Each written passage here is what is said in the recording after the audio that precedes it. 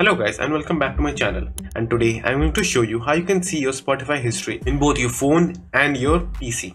So firstly I will show you how you can find your history on your Android or iOS devices. Firstly open up your Spotify. The process is same in both iOS and Android, so there should be no difference. So when you are inside your Spotify, click on your home icon, then click on the third icon from the top right corner, which is a clock. And by doing so you will be able to see all of your past history for 1 month of what songs you have listened. So that's one way of finding history in your phone, but there is also one more method in which you can find your history. So for doing that, go to your library, then open up any of your created playlist. If you haven't created one, just click on the plus icon at the top right corner and then create one. I have already created one, so I will just click on that, which is downloads. Then what you have to do is just click on add songs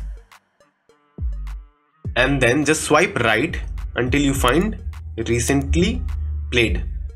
So again in this column you will able to find all of your history or for at least 100 or 200 last songs you have listened. So this is all the ways you can find history on your Android or iOS devices. Now I will show you how you can find your history on PC. So as you can see, now I am now currently on my PC. So now just open up your Spotify application in PC.